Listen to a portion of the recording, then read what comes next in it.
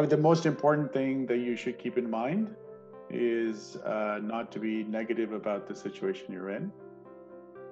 And I know that's difficult, but you have to keep reminding yourself why you're in it, right? You're in it because you want to get a job, secure a future, and progress, right? Among all the other side benefits that come from it.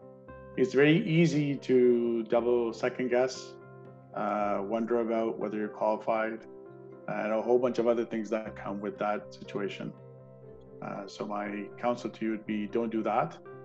Reach out to each other, and always get up in the morning and look in the mirror and be proud of who you are and what you bring to the table.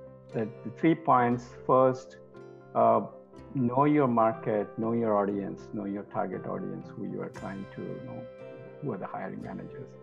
And that's number 1, do some research on that. Number 2 is, know what their current needs are, what their pain points are. If you can really know that, it will resonate very well. Third, related to Biju's point, what's your uniqueness? Don't forget that even if there are some negative, outcome in some cases, refine your uniqueness and stick to that story. Define that story and then keep telling people your story. It will resonate. I think when we start talking, and I've spoken to over 12 different individuals today, and the common theme is that you're getting to hear similar kind of challenges and everything else.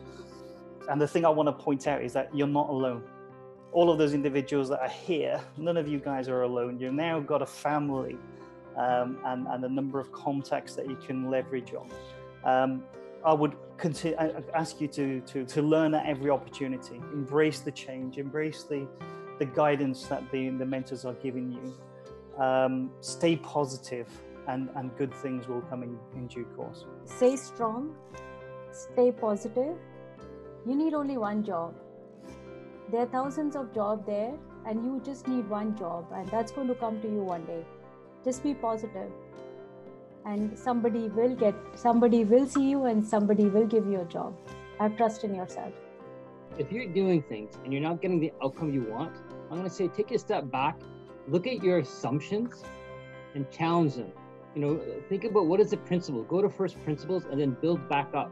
Maybe your house, has a weak foundation, so rebuild the foundation. So I think look at your assumptions, rework them, challenge them, talk to people, and then rebuild your house, and you might find a different outcome. In rebuilding that house, you must be aware of your mental status in terms of being able to temper the outcomes that you want. So, you may be a programmer and you want to get a programming job, but none comes to you directly. You may end up being a tester or a QA person.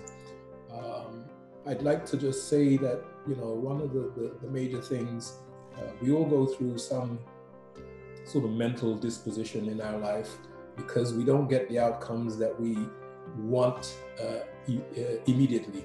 So I think the biggest thing that I could say to everyone is that, always temper your outcomes with, the road where you want to get to may not always be straight. It will go in different directions, and you should be open enough to accept some of those directions that will eventually get you to where you're going to end up. Job search is quite a bit of a self-discovery process. So you need to really put a work that not always is easy, and put a mirror. As Amir said, sometimes you need to reflect, and sometimes you need to kind of look at things that maybe are not where they should be, or where you want to have them in your personal sort of skill set and toolkit. So it is important to be very honest with yourself. You will be getting a lot of advice, and I want you to be open and listen to everything. Some advice is very generic, might not sound like it's fitted for your situation. Try to find seeds in every single advice that might be helpful to you. That's that kind of discovery process that you can get out of it. But then adjust it and pick and choose, customize to your own situation. So you are not really as a going where the wind goes, but have a certain sense of your goals, your dreams, your path, and what is suitable for you, what not. Job search is personal, a very personal journey, but it's always nicer and easier to do it in a context of community. So events like this, or being part of groups that support job seekers, are very important, because sometimes you need somebody to tell you, don't worry. Anna said, it's probably nothing you never heard before. Be positive.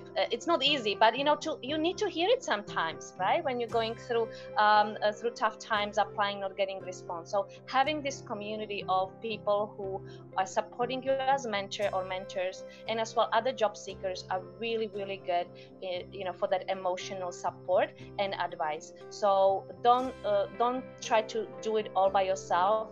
Rely on mentors and network. You can learn as well from other job seekers. So do leverage opportunity to be part of bigger group of job seekers, having mentor or mentors, and really take it as a personal journey of discovery.